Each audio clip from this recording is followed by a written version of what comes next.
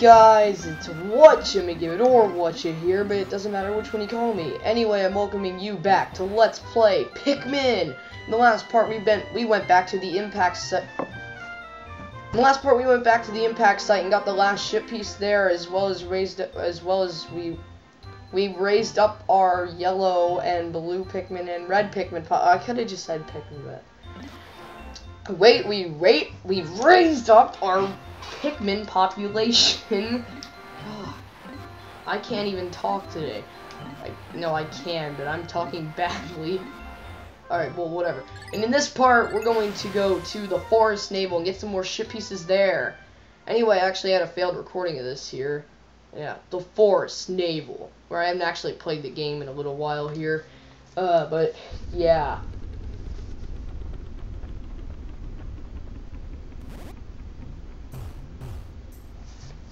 Alright, what we're going to do in this part, first of all, starting off here, we're going to go get a ship piece that is in the water. We're going to want to get out around 26, no, wait. Yeah, 26 blues.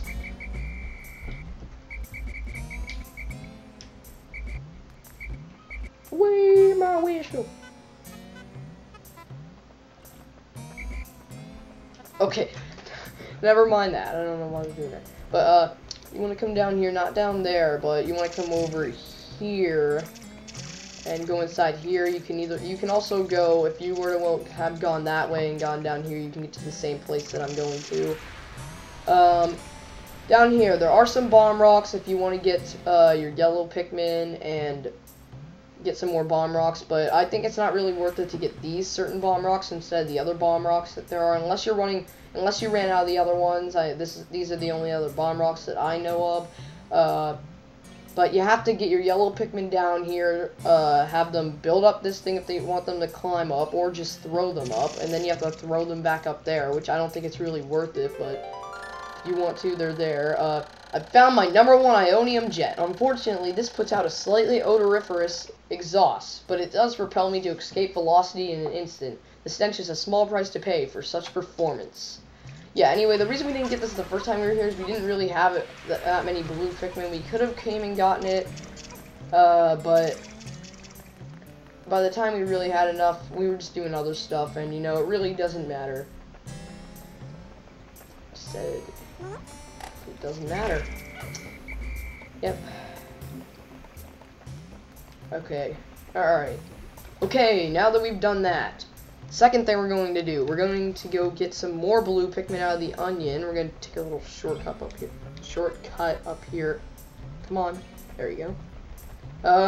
We want to get out some more blue Pikmin because there's another ship piece in the water here that we're going to go get. What the?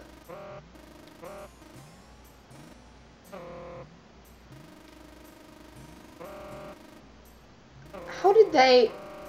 Are they the ones... No, they're the ones carrying the ship piece. How did they get over there? Okay, we're gonna have to go check that out, because... What the... Alright, but I didn't even show the reason I brought up the map to begin with. We're gonna be going over here to get this ship piece right here. And it's in the water. There's some enemies you need to fight so they don't kill your Pikmin while they're carrying it back. So, we're gonna get about 54 out. Yeah, it makes it easier if you have that many. I'll just tell you that now. Actually, let's get a little bit more out. 70 is good. That is really going to help help us just kill those enemies fast. Now let's get some nectar here, but any minute now that ship piece is going to be going up there, and it's going to interrupt me from getting my nectar, but we're going to start now because this is a time-consuming game, and we must save as much time as possible. And I don't even know where I'm going with that anymore, but yeah.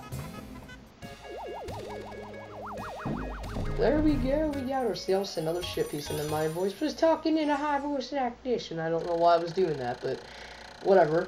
Number 1, Ionium Jet. If this is damaged, I'll be in dire straits. I will have to run a system check as soon as I can.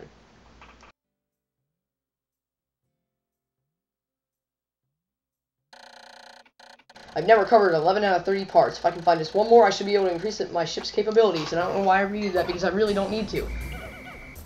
Alright, so we have one leaf that came down here. Alright, now these bridges right here, you could have built them up. There another way to get your Pikmin to come back, to be able to come back up here. That way's the shortest way, but this way can also be helpful if you just want to get around the enemies. You have to build both of these up, but I don't think I'm going to because I have that path over there opened. And I don't think I'm going to. Now, there's the incandescent flint beetle, but I'm not going to attack it because... Oh, yeah. These things, I don't know if I've explained them before, but if I have, then I'm sorry, but I'm going to explain them again because I don't remember me explaining them. These are fiery blowhogs. They squirt fire out of their little nose-mouth thing there. I'm pretty sure it's a nose and a mouth combined, but you want to have red Pikmin fight it. It can't hurt them unless it throws them off of it. It will shake them and it throws them off, and if it's by the water, the red Pikmin can land in the water, so you want to be careful. Anyway, these guys, Wollywogs, I've said their name before, but I haven't explained them. They jump up in the air, and they can kill your Pikmin if they land on them. They can kill a lot of Pikmin, so you want to be careful. It's safest to throw the Pikmin on top of it like this, and just let them hurt it from there, but it's also more time consuming, and I'm gonna do it the risky way, which is swarming it. And don't you run away from me! We haven't finished our battle! How dare you! That is just mean!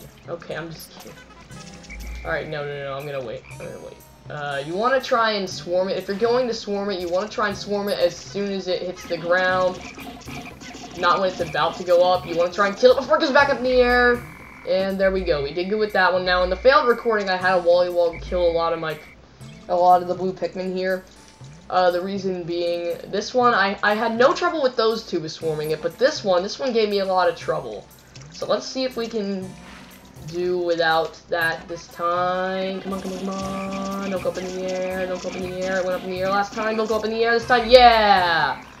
Now, this over here, you might see that this looks like a glass bottle, either a soda bottle or a beer bottle or wine bottle or a water bottle. Actually, no, I don't think they have water in glass bottles. Well, I think they do, but usually water bottles come in plastic, but that looks more glass, but whatever. Anyway, during Miyamoto, Sakuro Miyamoto, the guy that made this game, actually said that during a conference, I believe it was, that this game this game takes place after the extinction of humans on the planet Earth. So we're actually on Earth right now after the extinction of humans, and Olimar and the Pikmin are about the size of ants. So yeah, that's a interesting little thing. And in fact, Pikmin 2 is actually built around a theme like that.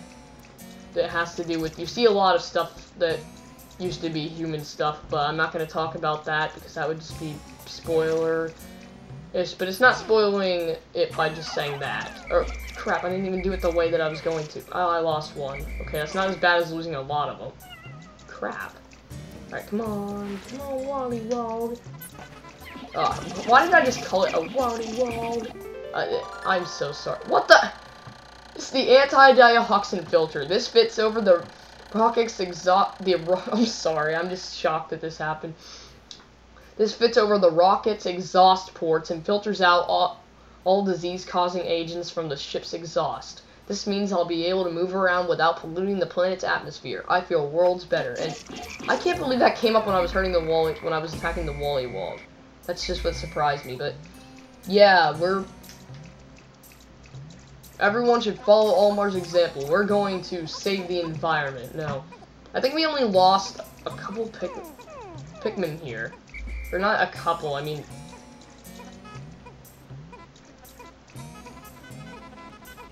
Alright, I think that's at its max amount. Now, when I said before, I think items can only be up to double. Oh, crap. Alright, yeah, you want to, as soon as it gets out of the water, you want to call your Pikmin back, because you're going to want to have some red Pikmin carry that back, because the fire enemies here. So, yeah, let's get out of here. Crap, these guys were over here the whole time. I'm glad they didn't get hurt. Oh, yeah, those were the Pikmin we saw over here earlier. They must have fallen down here. Now, this is probably risky, but I don't even know why I'm doing this. Why am I even taking them all up this passage right here? Wow, did I really just do that? Yeah, they all got up here. Wow. Now, anyway, what was I saying now? I was talking about...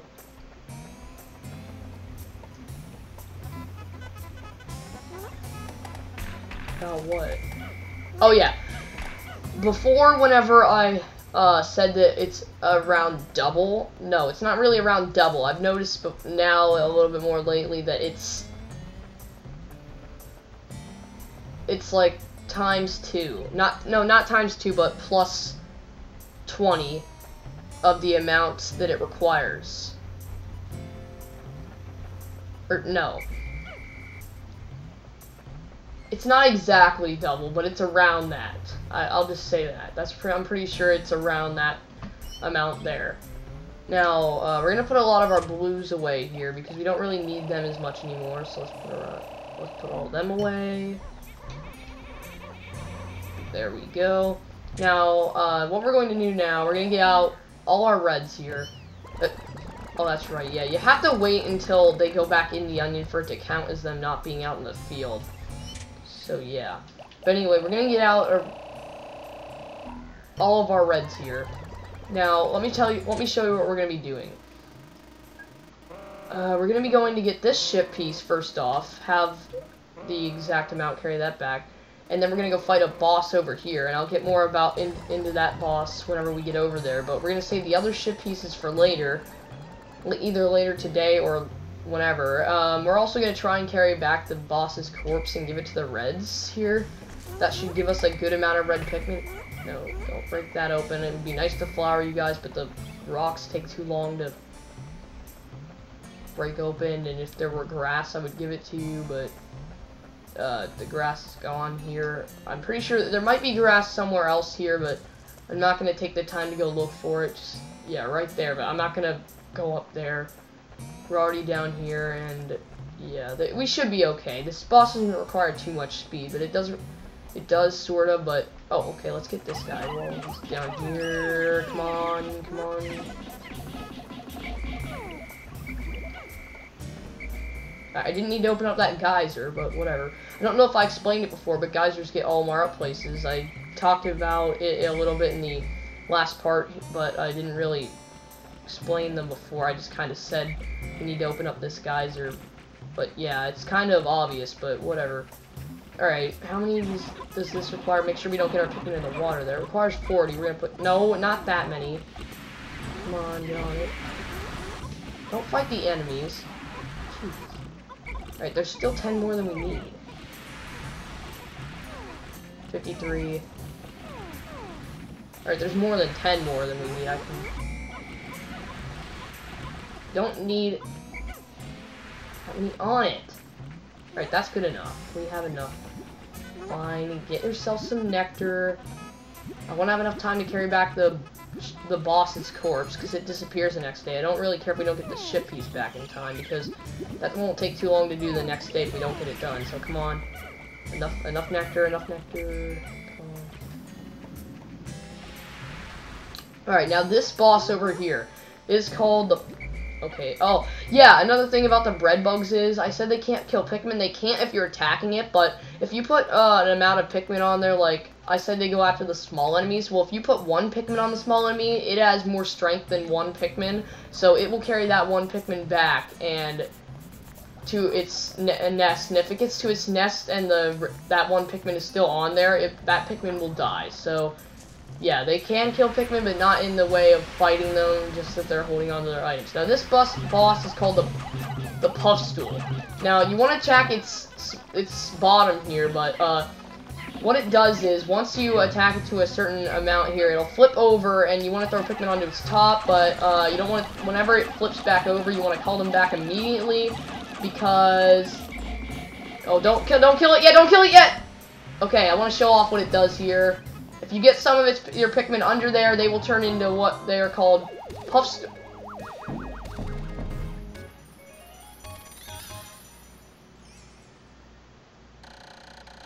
Anti-dioxin filter. The laws of deep space require all ships to eliminate all pollutants. Blah, blah, blah. Oh yeah, we've increased the dolphin's capabilities. Hooray! Can go to a new area that I'm not going to go to yet. But yeah. Alright, now let's get back to the game. Now this turns the Pikmin into bad things that will attack you. Okay, I'll probably have to show it off in another flash. I found the Omega Stabilizer. I absolutely must have this piece if my battered ship is ever to fly straight again. It has steered me through countless deep space storms. That, and it looks rather cool.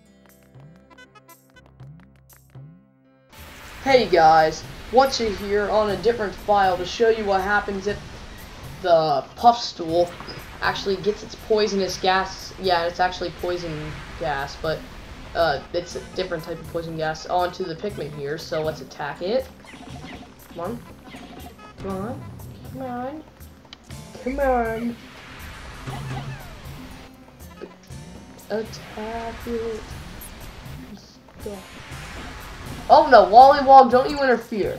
Don't you interfere. You're bad. Bad. So yeah, when it gets its gases out, they turn into little... They follow you around, and they try and attack you. But the only way to turn them back into Pikmin is if you shake them off, like that. They turn back into Pikmin. Otherwise, they die if other Pikmin attack them. And where did the other ones go? You telling me that the Wollywog... You jerk! You killed them! Alright, well, whatever. This is a separate file, so it doesn't really matter. I only came here to show off that, and of course I say it doesn't really matter. It may not be it doesn't matter, but it's close. Anyway, back to the original file, and yeah. I'm gonna leave the ship piece there for the next day, because I really want to get some red Pikmin on. Actually, no, I think we have enough Pikmin to carry back this and that. Come on. I don't want to carry back that many. Oh.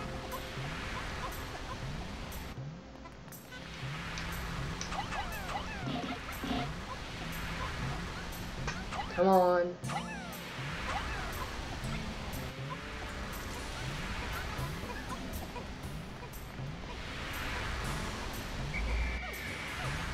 Alright, no, we want to get this corpse back because we really want to get the reds. So, population built up, but yeah. Anyway, the Puffstool, what it does is it turns them into that little Pikmin that attack you, and the only way that you can get... Hey! The only way that you can get them to be, the only way that you can get them to not attack you... The only way you can get them to turn back into Pikmin is to shake them off you when they attack you. If you don't, they will just die if you have your other Pikmin attack them. But I really hope we can get this corpse back, so hurry up, Reds, please.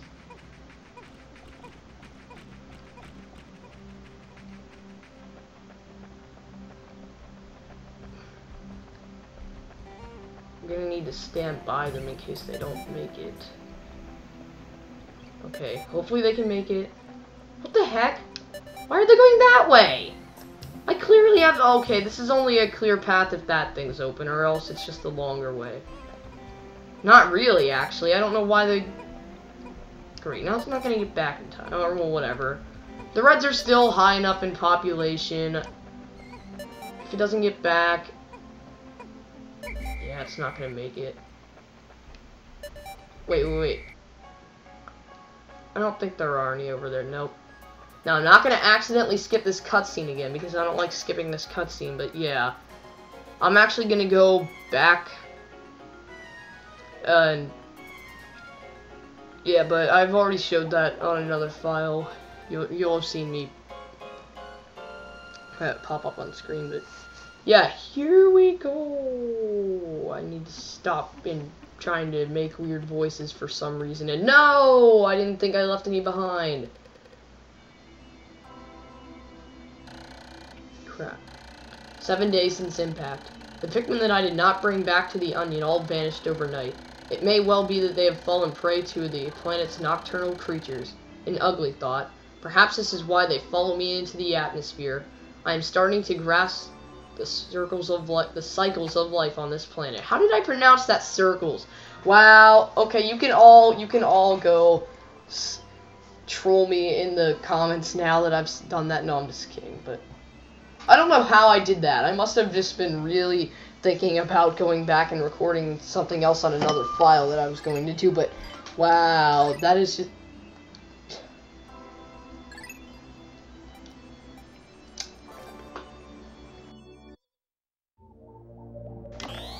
And with all that said, thank you guys for watching this part of Pikmin, and yes, we've unlocked the distant spring. And in the next part, we're going to go back to the Forest Naval